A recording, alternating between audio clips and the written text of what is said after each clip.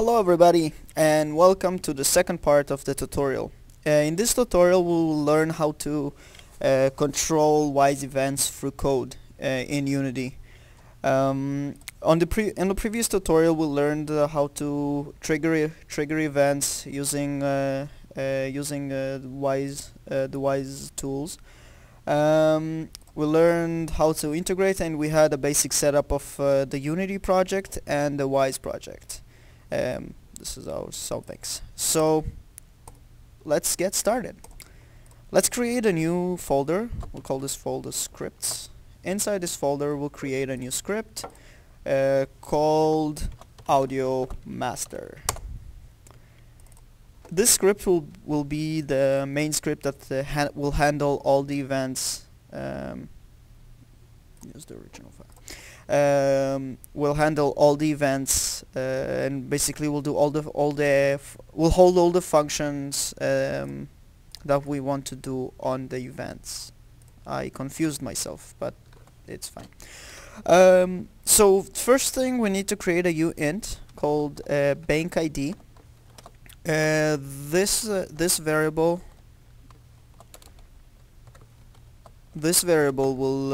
will be used to load the audio bank, load the sound bank. Basically, what we're doing here, you see on start, trigger on start, we load the sound bank.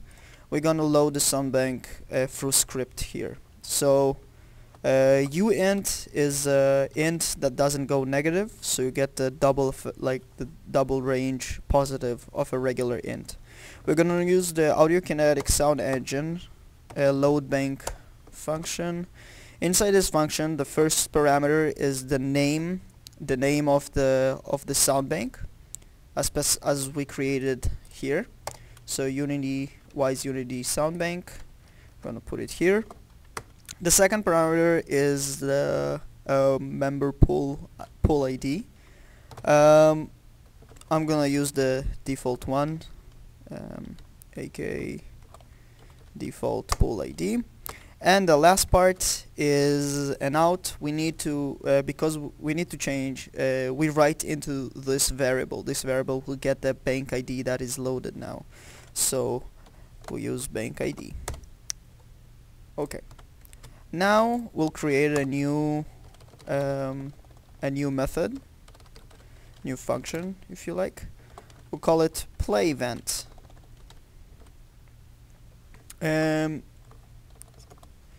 This function will be used to do exactly what it sounds like, to play an event. It will get a string that will be the event name, and to play an event we're gonna access the sound engine post event. The post event function gets two parameters. The first parameter is the name of the event that we're gonna use, the event name string that we're gonna put into this function. We can also use the event ID, but using the event ID can be it's more, for me it doesn't really matter. For me it's more easy to use the event name as a string. And the second parameter is the game object that is emitting the sound. This is why we need a lowercase game object. So this helps when creating position sounds, so it can do the panning left and right and position the sound in the world accordingly. So it has to know which game object is emitting the sound. So we have our play event. Now we're gonna write a new function. We call it stop event. I have a double E here. Event. And again, this will get a string called event name, and inside this function we're gonna write the stop event function. So the stop function is a little bit different. The stop function only works with event ID. That's why we're gonna create a new int, call it event ID, and we're gonna get the ID from the string. So again, we're gonna access aka sound engine get ID from string method, and here we type in the string, which will be our event name, event ID equals, and yeah, here we get the event ID.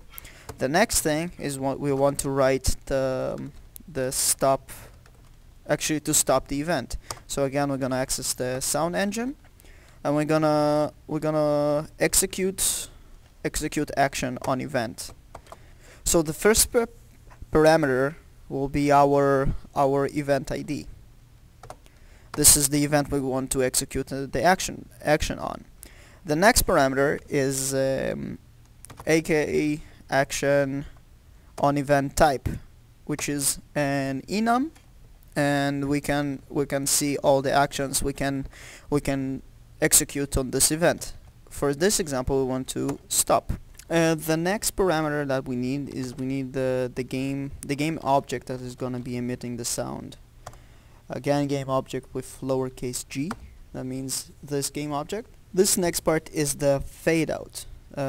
Basically, I always create when making this event. I always create another variable, a float. Call it fade out, and I edit it here. Fade out multiplies 1000, and this next part is the wave, the form of the parabola of the fade out. It's called AK curve interpolation. Again, this is a enum, and we're gonna select a sine wave, so it's gonna fade out using a sine wave, and this function is ready. Now we're gonna create another function, which basically will be the same thing, just instead of stop, it will be pause, and another function which will be the same thing, and instead of pause it will be resume. And again, of course we need to change it here, pause, and here to resume. Okay, so we have all the functions that we want to use.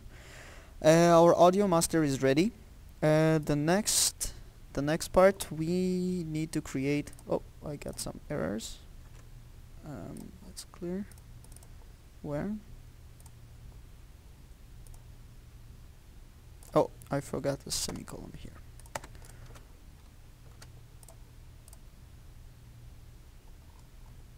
Yes. Oh yeah.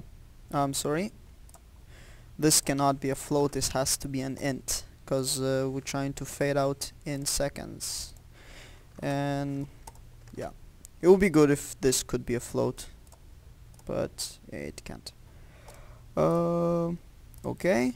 And for some reason it throws an error about this variable, but don't worry, because we never assign it, but we do use this variable here when we initialize the sound bank. So the next thing we want to do is create a Wwise event. We'll go. I have again some test assets here. Some music a friend of mine wrote for one of my games. Yep, this will work. We drag it into the interactive music part. As you can see, this now treats it as a music segment. Intensity number 4, and we create an event that will just play this music. We call it play music 4. Inside the event, we need to assign the event to the sound bank. Again, you can see all the assets are being added here. Oh, we forgot to convert the file. Again, the hotkey is Shift C. To do that, we're creating for Windows. A very important part, not to forget to generate the sound banks. Yep. And okay, so now we'll go back to Unity. First of all, we're gonna remove the sound bank initialization from the player. We're gonna create a new script. We're gonna call this music controller. Our music controller, basically, what we want to do through this music controller, we want to play the music, stop the music, pause the music, and resume the music. And before we continue writing the script, we need to make a couple of changes to our audio master. We need to load the sound banks here. So we're gonna change this to load bank. We're gonna change the name of this function. Second, we're gonna make our music controller a child of our audio master class, and we're gonna load the audio bank here. Oh, sorry, it needs to be public or protected.